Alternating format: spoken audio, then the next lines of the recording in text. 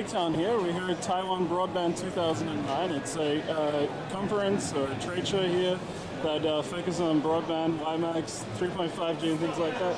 And what we came across here is a WiMAX-enabled taxi. It is a WiMAX cab.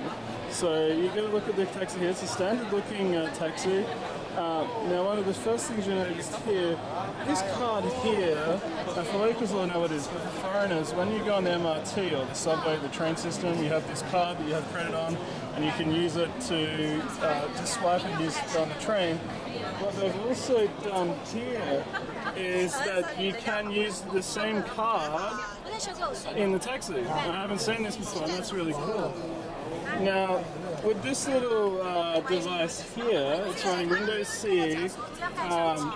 This taxi, as we said, it has WiMAX. So what you can do is, you're a passenger sitting in the taxi here. We've got Sasha from Network News giving us a demo, and you can go on the internet. So you've got Google. Sasha will open it up now. So it loads really quick. It's a Chinese version, but you get a look. And it's really good. You can use the internet when you're sitting as a passenger in the taxi. Now they've also got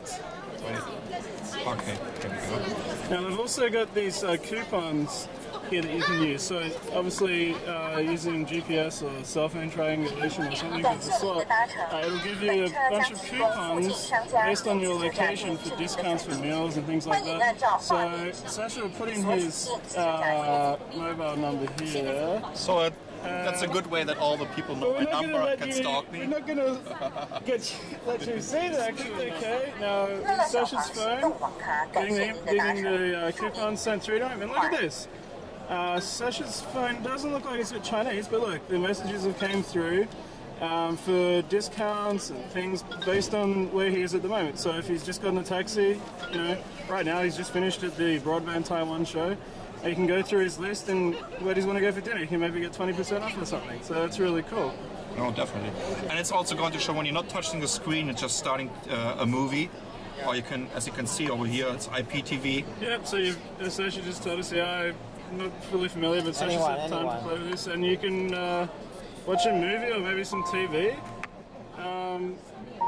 So this is the WiMAX cab from the Broadband Taiwan 2009.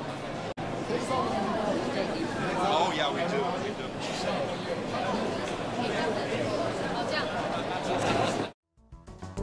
do.